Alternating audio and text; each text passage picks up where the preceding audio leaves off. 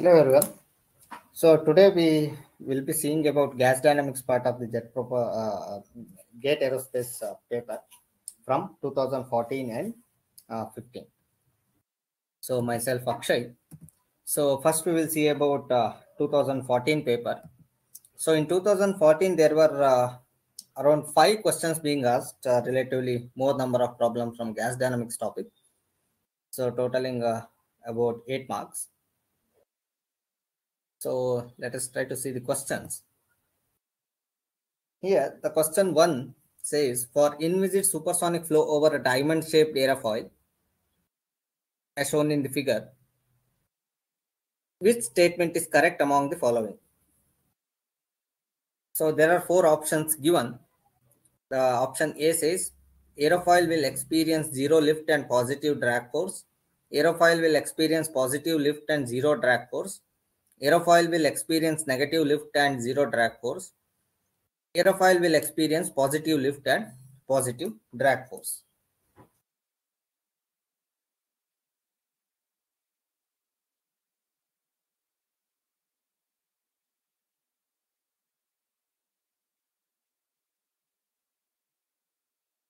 So since only the angles are given, the Mach number is not given. It is not easy to quantify it, but qualitatively we can approach this problem. See, so first what I do is, first I will try to analyze what happens in the upper side of the aerofoil, that is this section. This section and this section. Then we will try to see what happens in the downstream section.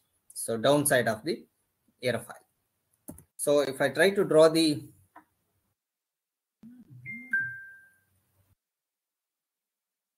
given information,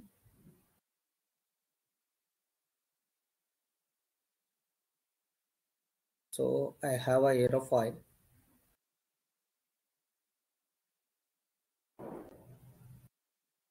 Kind of exaggerating is fine. So this is my solid body.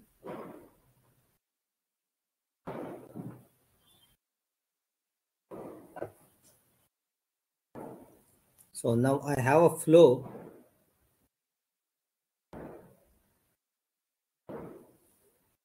which is coming in this direction, right? So if I make a parallel to the flow, this will be my parallel direction. So this will be my geometric turn angle theta, right, for this upper surface. So now you see, as the flow comes, it sees a corner that is convex in nature. That means like flow has to expand through a corner here, right? So that means what I am going to see here is, I am going to see a expansion fan.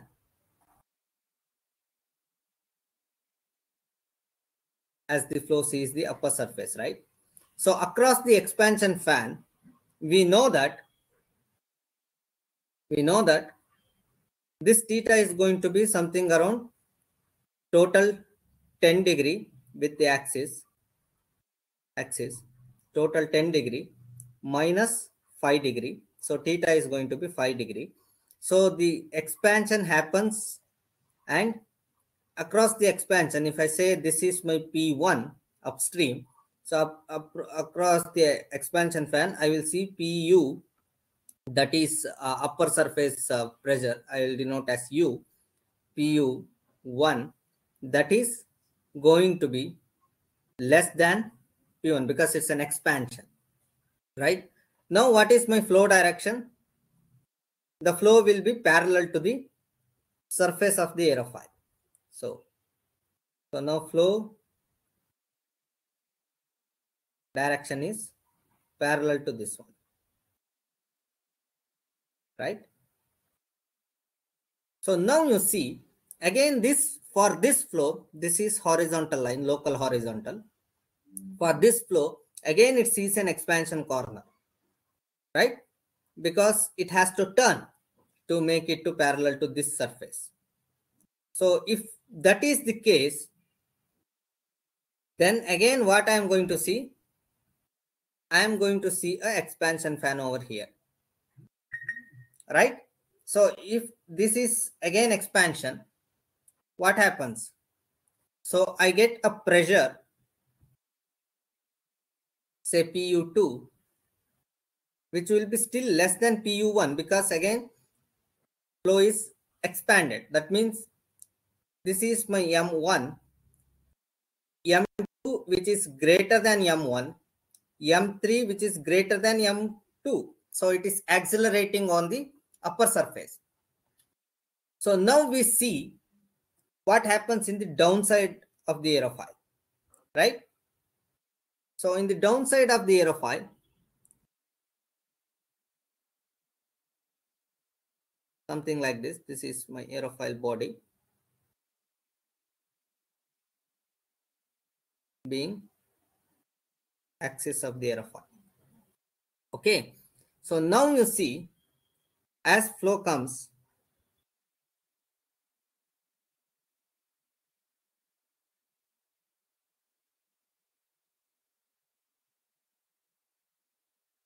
it sees a corner which is a compression corner, right? It's a concave corner where flow has to bend in a way that it has to compress now. So that means what I'm going to see, I'm going to see an oblique shock forming over here with a shock angle beta. And what is my geometric turn? This is my, if I draw the horizontal, so then this is going to be geometric turn theta. So I have theta, beta, and this is my M1 with upstream pressure P1, right? So now as soon as flow passes through an oblique shock wave, what happens? Pressure has to rise, right? Flow becomes parallel to this one. So my downstream condition to oblique is PL1, I will call for the lower surface of the aerofoil, which is greater than P1, right? So now what happens when the flow comes to this corner? When the flow comes to this corner, again flow has to be parallel to this one. So if it has to be parallel to this one, so then it has to see a expansion corner across which flow can turn, right? So I will get a pressure, let us call it as PL2, which will be less than PL1. If PL2 is less than PL1, but I don't know whether PL2 is less than P1 or greater than P1, it is completely governed by what Mach number I am going to get, but I don't have any information over here. But here I have a Mach number M2L that will be less than M1, but I have M3 in the lower surface which will be greater than ML2. Sorry, M2L, right? So that's the scenario. Now we analyze, if I club upper surface and the lower surface together, what's happening? In the upper surface, I have a pressure which is less compared to the lower surface. That means there is pressure difference, that is PL1 minus PU1, which is greater than 0. That means a pressure is acting in this direction. So that gives me a positive lift. So one part.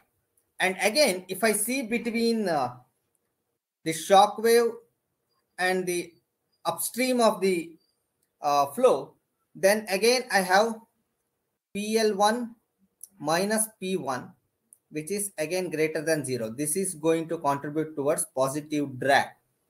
This increase in pressure will be much, much higher compared to the decrease in pressure because the geometric angle theta is here 10 plus 5, that is 15 degree, whereas the expansion corner has only 5 degree.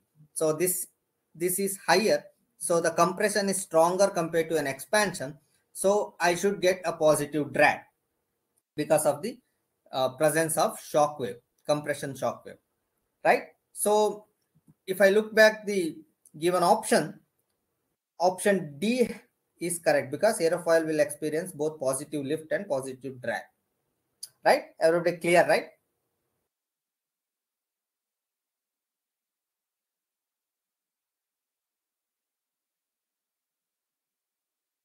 Yes. So let us move to the next question. Here you see, consider a supersonic flow near a corner at an angle theta from the horizontal with an attached oblique shock at an angle beta with the horizontal as shown in the figure. If the Mach number m decreases gradually from a high supersonic value, which of the following statements is correct? It's a very interesting question. So I think in 2014 paper, they played with a theory rather than giving any number. Again, we have to do the qualitative analysis here.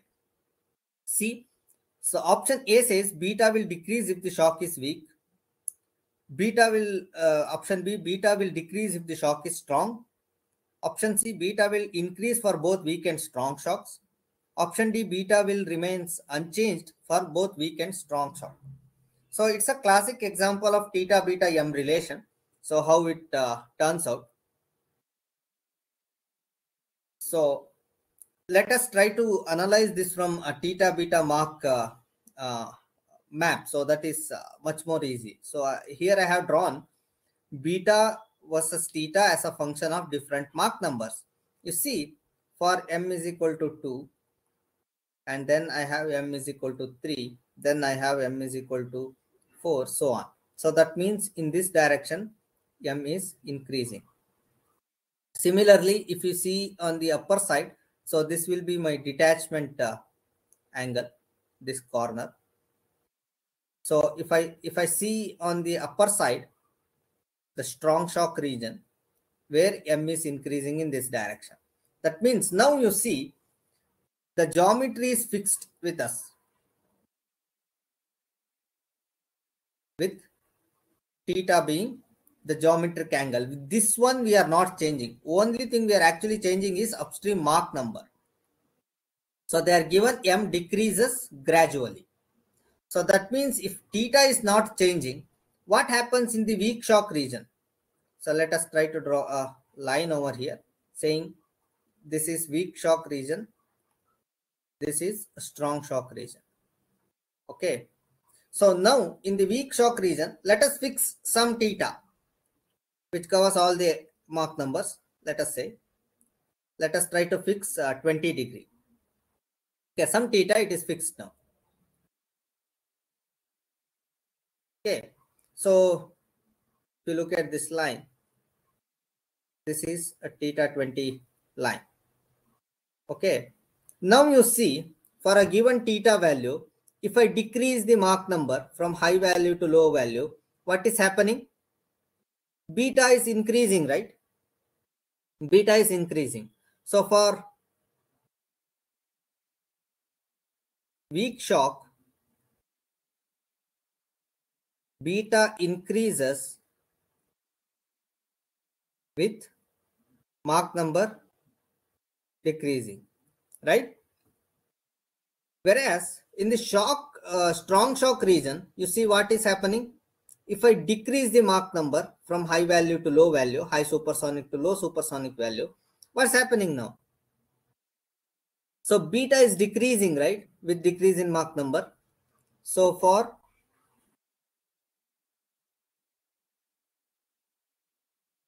strong shock, beta decreases with m decreasing, right? So now look at the options carefully. The first option says beta will decrease if the shock is weak. That is wrong, right? We saw beta increases with decrease in Mach number for a weak shock region. Whereas beta will decrease if the shock is strong shock. That is correct. That part we just saw. These two options obviously not correct because it is not going to behave in the same way for both the shocks. The other one is beta is unchanged. That is not possible. Theta beta Mach relation clearly suggests there is a variation. If I keep one variable fixed and the other variable changed, then it is going to affect beta. So in this sense, option B is correct. So clear, right?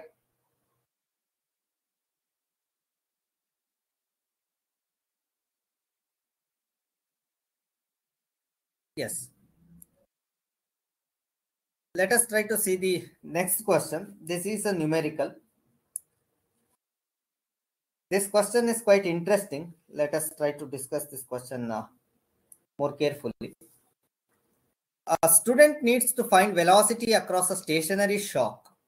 He measures density and pressure across the shock as shown in the figure below. 1 bar is equal to 10 to the power of 5 Pascal. No shock table is needed for the calculations. The value of U1 in meters per second is. Okay, let us try to solve this question by an approach which all of you might go with. Right? That is what you might start with. Okay. So I know P2, I know P1, I know rho 2, I know rho 1. So from here, what I can do is, I can calculate temperature T1, that is equal to P divided by rho R, right? P1 by, so P is equal to rho RT, equation of state I am using. So from here, I can calculate what is T1. So now, you see, I know P2 by P1 can be written as 1 plus 2 gamma divided by gamma plus 1 times m1 square minus 1 from normal shock relations, right? So from here, I can rearrange for Mach number. So that becomes P2 by P1 minus 1 into gamma plus 1 divided by 2 gamma plus 1 to the power of 1 by 2 is equal to m1. So from here, you can calculate m1. So if you plug in P2 is 29, P1 is 1, you will get 29 minus 1, that is 28, 28 into this part. So you will get something around 25 to the power of 1 by 2 is equal to m1. So you will get m1 is equal to 5. That is fine. So now you can calculate what is u1. u1 can be written as m1 into speed of sound gamma r t1, or you can also write m1 square root of gamma by gamma times p by rho, p1 by rho 1. So if you put the numbers 5 into square root of 1.4 into 1 bar, 1 bar is given as 10 to the power of 5 Pascal divided by rho 1, that is 1.2 kg per meter cube. If you plug in this number, you will get 1707.83 meter per second. Answer wise it is right. Approach wise also it is right. The only problem I have here is, in this case, I assume whatever gas we are treating here as air with gamma is equal to 1.4. Is it specified in the question? It's nowhere specified what gamma I have to take, right? Because it is not specified, it is air. They are just saying a student is measured density and pressure values across the shocks. Across the shock, they didn't specify whether he is dealing with air as a perfect gas or any other gas. I absolutely have no idea whether gamma is 1.4 or not. This is the assumption we took and we went along. In this question, luckily that is coming correct, because they also might have used air only here, but they did not mention. But I'm saying here, this approach is bit of problematic if other than air is given in the problem, because then this gamma plays a major role that changes your answer. All other numbers might be in the same range, but gamma, if you change it, it can give you a different answer. So instead of that one, we will try to approach this problem from more fundamental perspective. That is much more appropriate, right? So I have a continuity for 1D flow. I can easily assume 1D steady flow. steady adiabatic flow, it is not a problem. So if I assume that I can have continuity given by rho1 u1 is equal to rho2 u2, right? So from here, what I can do, I can write u1 by u2 equal to rho2 by rho1. So rho2 is given 6, rho1 is given 1.2. So it gives me u1 by u2 as 5. Clear? So u1 by u2 is equal to 5. Now, if I use the momentum equation, so for 1D flow, P1 plus rho1 u1 square is equal to P2 plus rho2 u2 square. So from here, what I can do, I can write P2 minus P1 is equal to rho1 u1 square minus rho2 u2 square. So now if I write this one like rho1 u1 times u1 minus rho2 u2 times u2. What is rho2 u2? Rho2 u2 can also be written as rho1 u1 from the continuity. So I can easily take rho1 u1 common. So that gives me u1 minus u2. So again, if you see, if I take u1 common from here, so that becomes rho1 u1 square times 1 minus u2 by u1 equal to p2 minus p1, right? So now u2 by u1 we already know, that is 5. The only unknown in this equation is u1. So we will rewrite it for u1. So that is u1 square is equal to p2 minus p1 divided by rho1 times 1 minus u2 by u1. So now you see, I can easily write u1 is equal to square root of p2 minus p1 divided by rho1 times 1 minus u2 by u1. So this is equal to square root of p2 is 29 minus 1, that is going to be, that's right, 29 minus 1 into converting into a Pascal, 10 to the power of 5 divided by rho1 is 1.2 kg per meter cube, 1 minus 1 by 5. So if you plug in, you should be able to get u1 as 1707.83 meters per second. So this is a much more reliable approach, because here we haven't assumed any properties, right? Like which gas we are using, what gamma we have to use, nothing. We are just approaching from a fundamental perspective. We have just applied a control volume approach across the shop. We use the flow variables given in the problem, nothing else. So which is much more reliable approach. Irrespective of the gas you are treating, you should be able to get the correct answer. So you can keep that answer 1707.83 meter per second. So clear?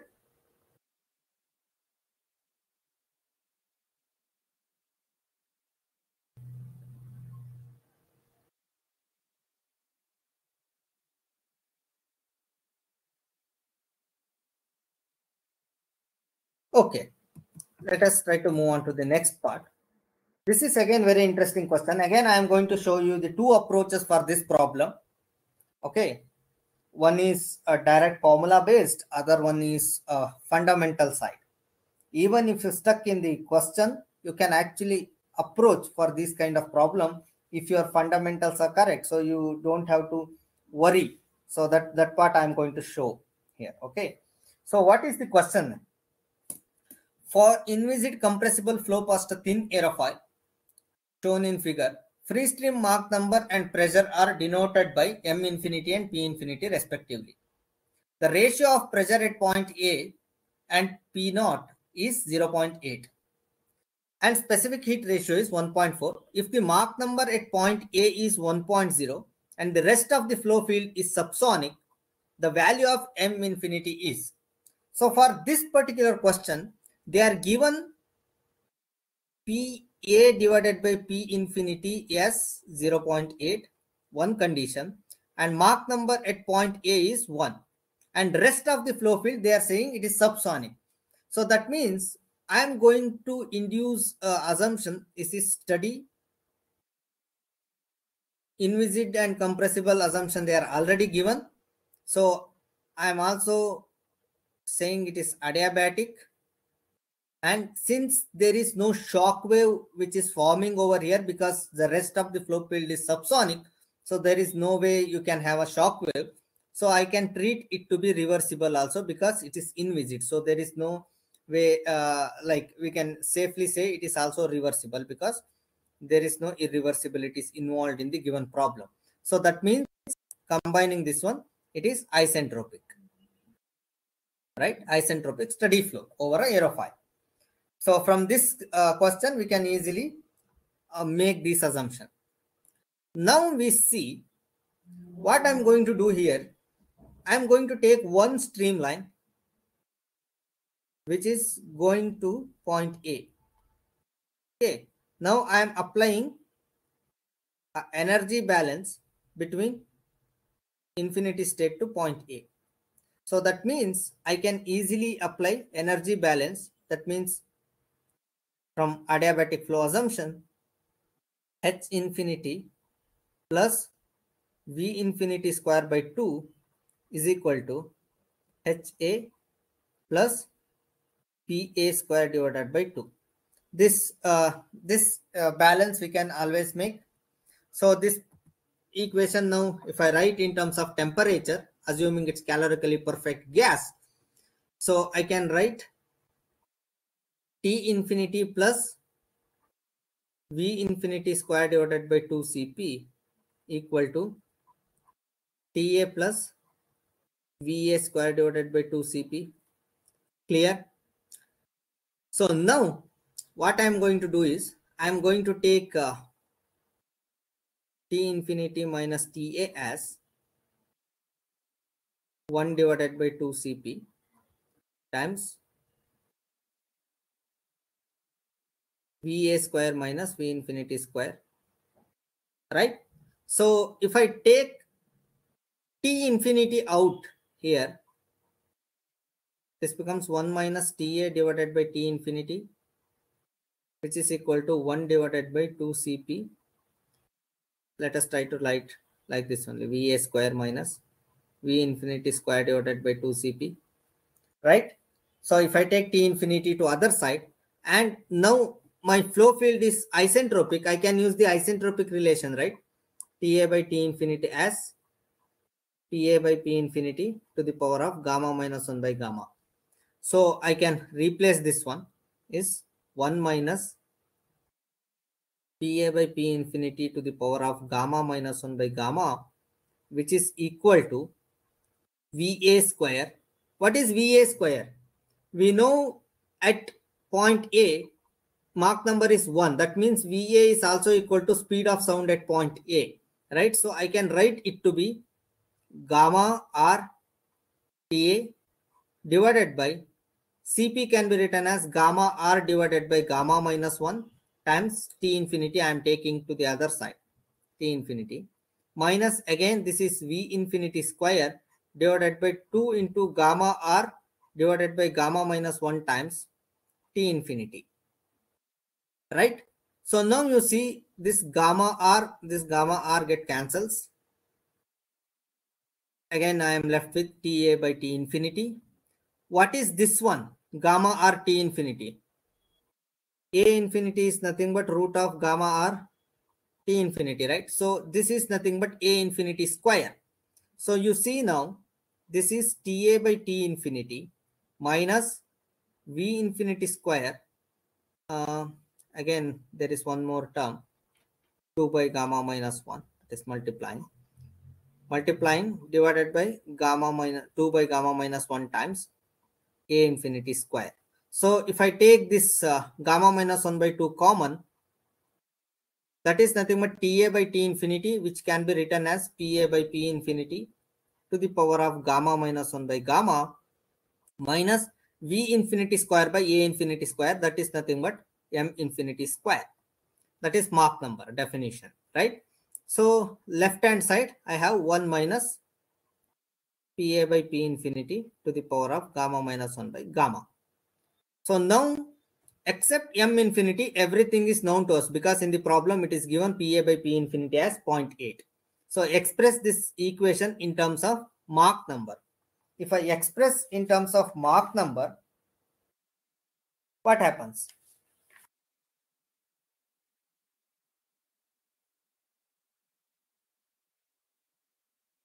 Take to other side.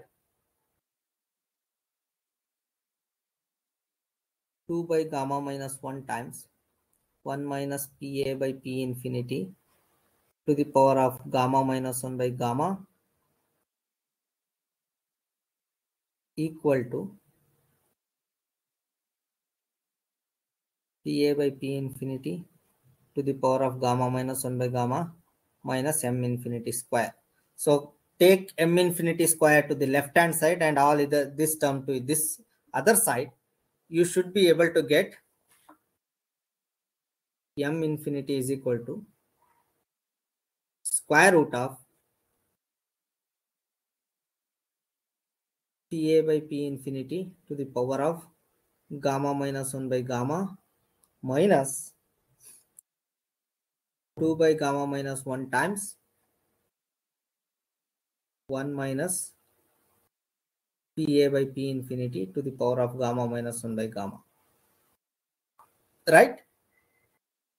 So now you keep all the numbers. This is 0.8, gamma 1.4. So you should be able to get M infinity as 0.793. This is from fundamental perspective.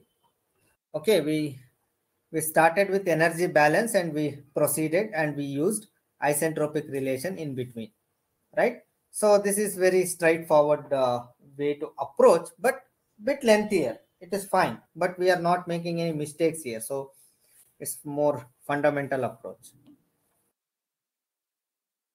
As I said earlier, I can also show an alternative approach for this problem. Alternative approach.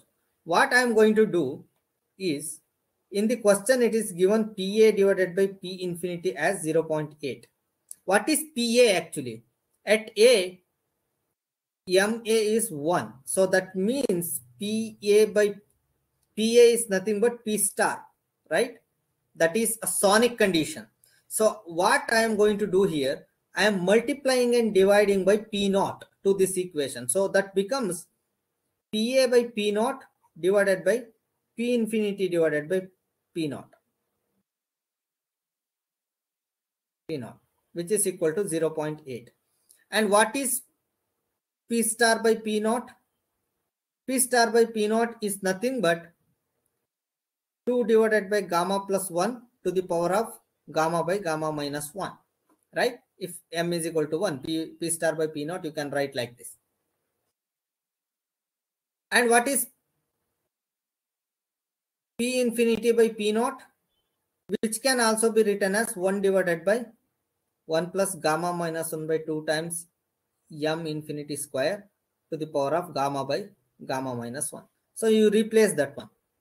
So that means Pa by P infinity, that is equal to 0.8. Let us write like this. Pa by P infinity, which can be written as 2 by gamma plus 1 to the power of gamma by gamma minus 1 times 1 plus gamma minus 1 by 2 times. So like denominator, the denominator goes to numerator. M infinity square to the power of gamma by gamma minus 1. So now this part is known. So you write Pa by P infinity into gamma plus 1 divided by 2 to the power of gamma by gamma minus 1 equal to 1 plus gamma minus 1 by 2 times M infinity square to the power of gamma by gamma minus 1. So now express in terms of M infinity square. So take the gamma by gamma minus 1 to other side. It becomes Pa by P infinity to the power of gamma minus 1 by gamma times gamma plus 1 divided by 2 minus 1 whole multiplied with 2 by gamma minus 1 is equal to m infinity square. So now you keep all the numbers. This is 0.8, gamma 1.4. So you should be able to get again m infinity is equal to 0.793. This is a slightly shorter approach. If you can recognize this is a sonic condition, and if you can remember this formula directly, you can plug in and you can get the answer. Or else always we have the option approaching from the fundamental perspective. Just the energy balance and we proceed. So everybody clear, right?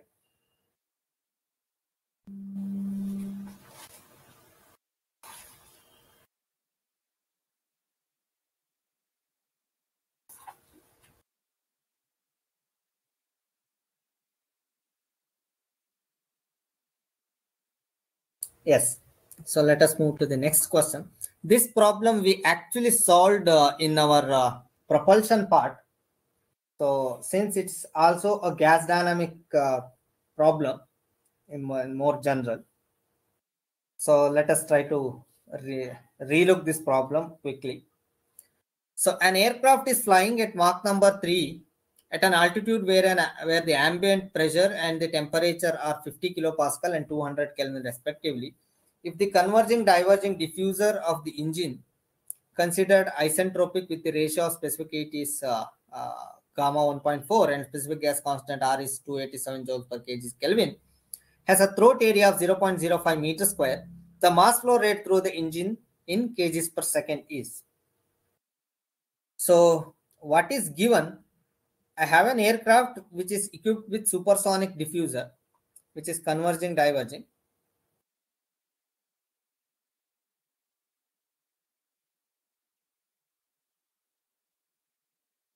With an inlet, this is throat.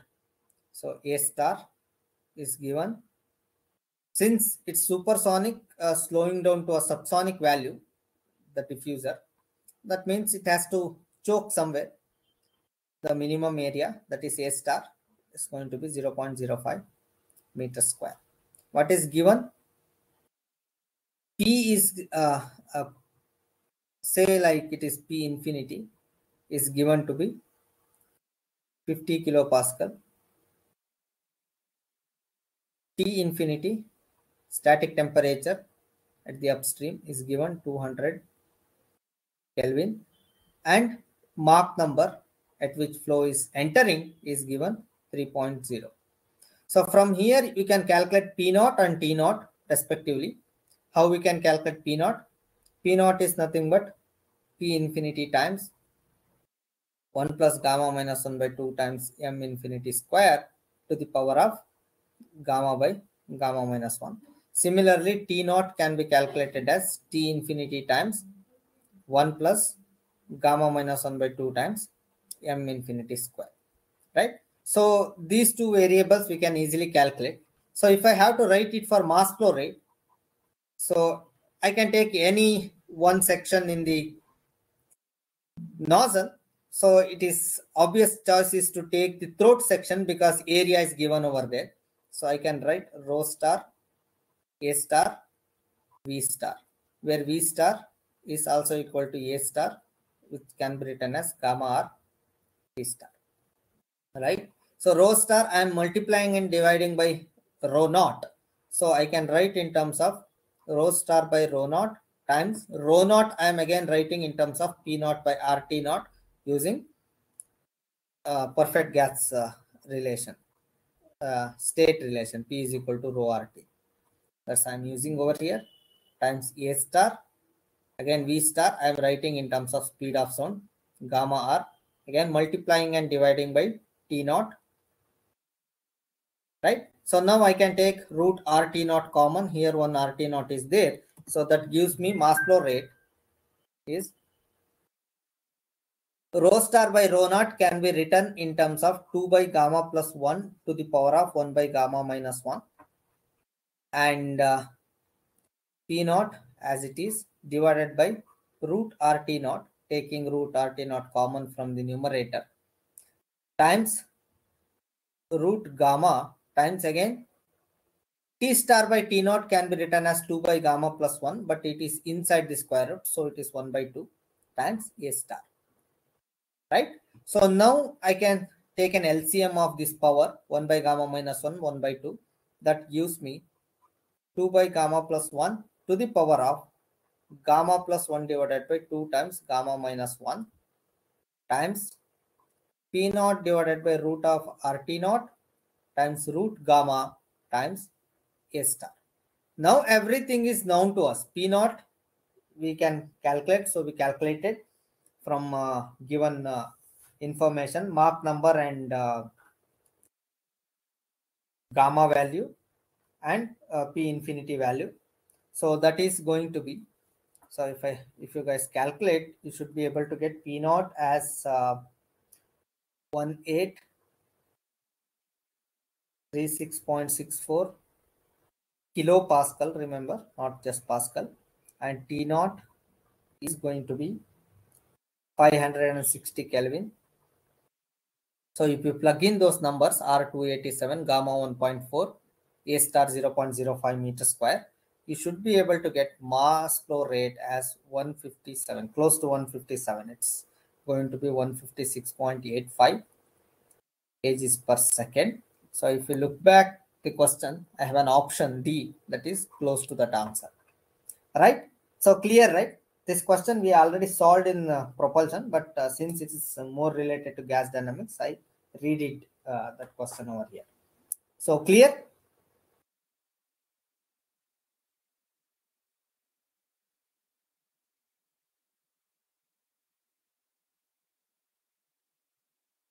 Okay. Let us move on to the 2015 GATE paper. So in 2015, we actually had very less number of problems. So like 2 1-mark questions and 1 2-mark question, totaling about 4 marks. So this is very, very short in terms of gas dynamics part, in only 4 marks. So let us try to see the question. Okay.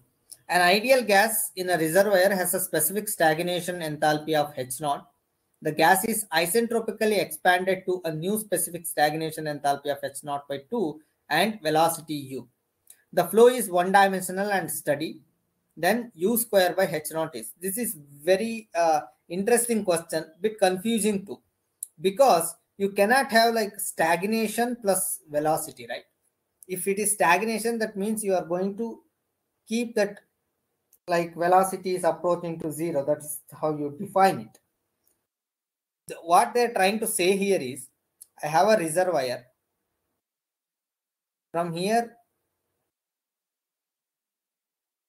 it is expanded, kind of, to think, okay, or within the reservoir, it is expanded. Initially, I had stagnation enthalpy H naught with velocity U is 0.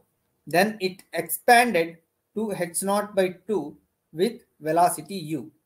Okay, so now if I apply the energy balance, because the flow is one-dimensional and steady, so for that one, I can easily use H naught plus, say, U naught square divided by 2, which is also equal to new stagnation state H naught by 2 plus U square by 2, the velocity U for that condition. So this is 0 initially. So this becomes H naught minus H naught by 2 equal to U square by 2. So if I take LCM, so it becomes H naught by 2 equal to U square by 2. So 2 get cancels. So that means U square divided by H naught is going to be 1. That is the answer. 1. Right? Straightforward. Clear, right?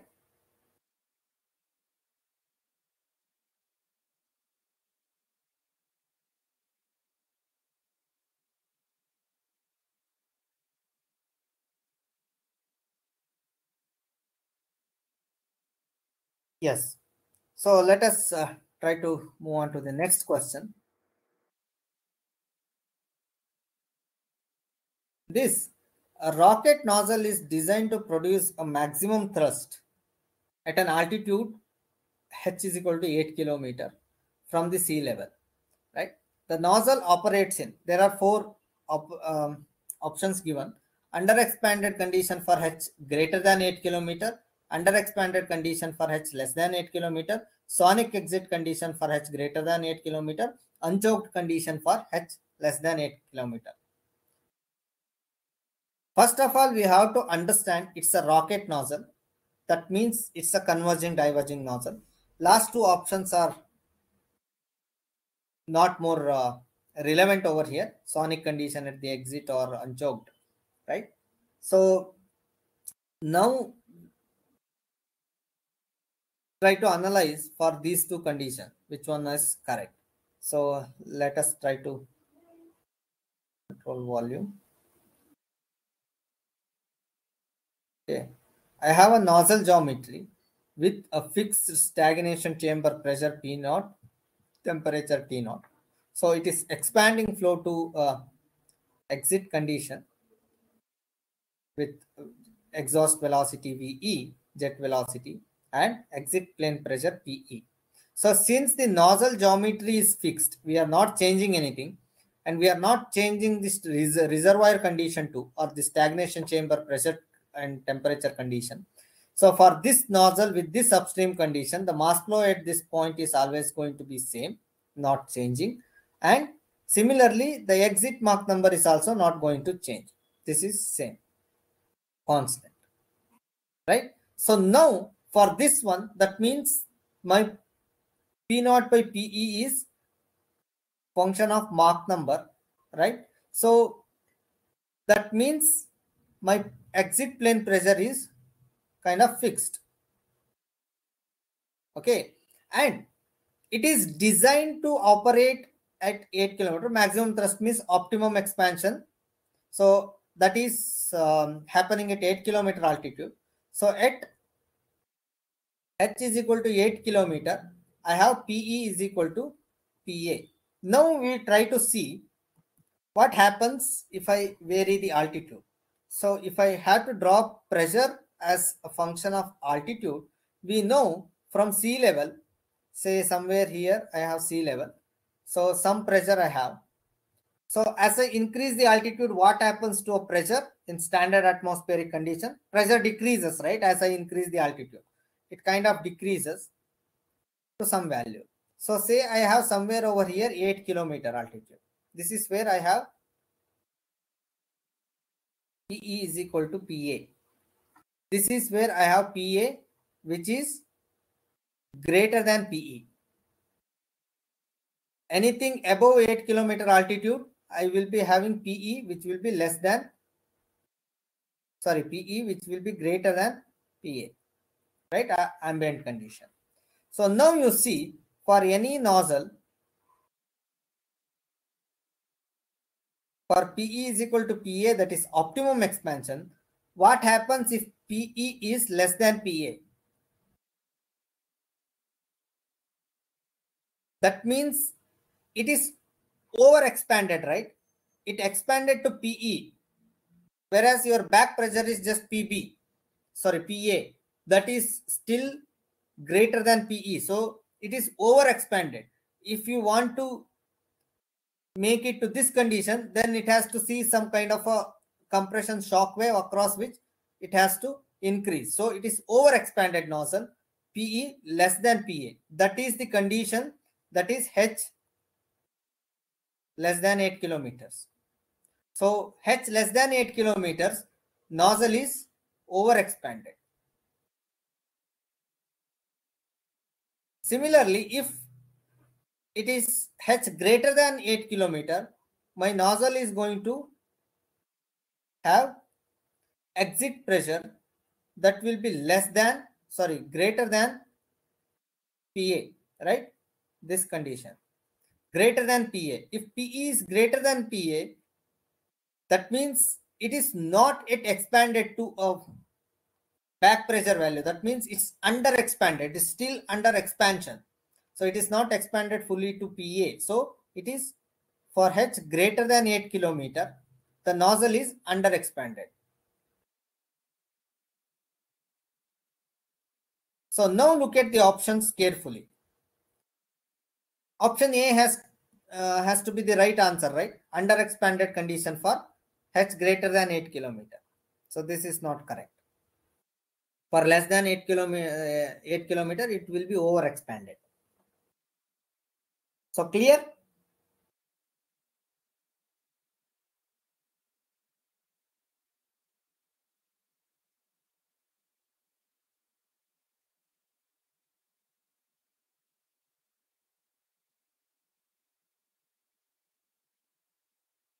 Yes. So let us move on to the next question. This is our last question also. For a normal shock, the relation between the upstream Mach number m1 and downstream Mach number m2 is given by m2 square is equal to the expression is given to you. For an ideal gas with gamma as 1.4, the asymptotic value of the downstream Mach number is.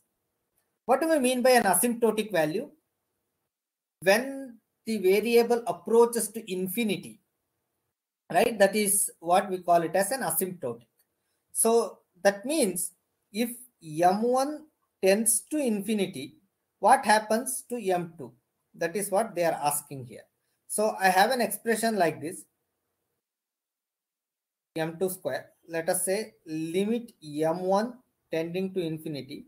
What happens to m2 square? That is limit m1 tending to infinity, gamma minus 1 times m1 square plus 2 divided by 2 gamma m1 square plus 1 minus gamma.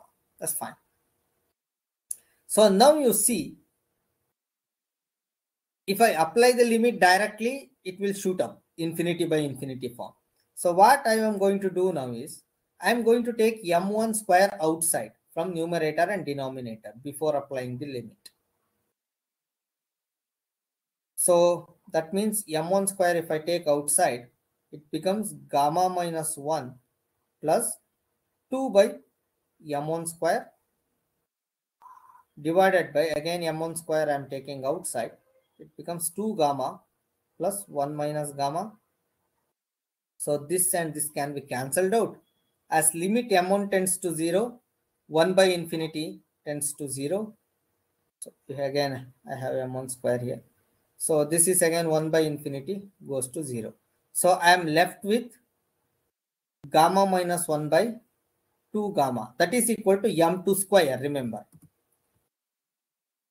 So I have m2 square is equal to gamma minus 1 divided by 2 gamma. So now if I take the square root, so m2 is going to be gamma minus 1 by 2 gamma as m1 tends to infinity. So now gamma is given to you in the question. If you put the number 1.4 over here, so you should be able to get m2 becomes 0.378. So you can keep that number over here. Clear?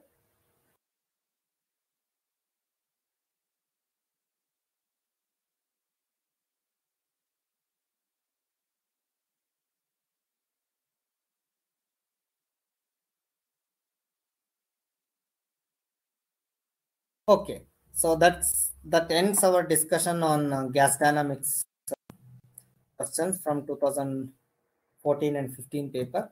So if you guys have any doubt, you can ask or you can wind up the session. Thank you for your attendance.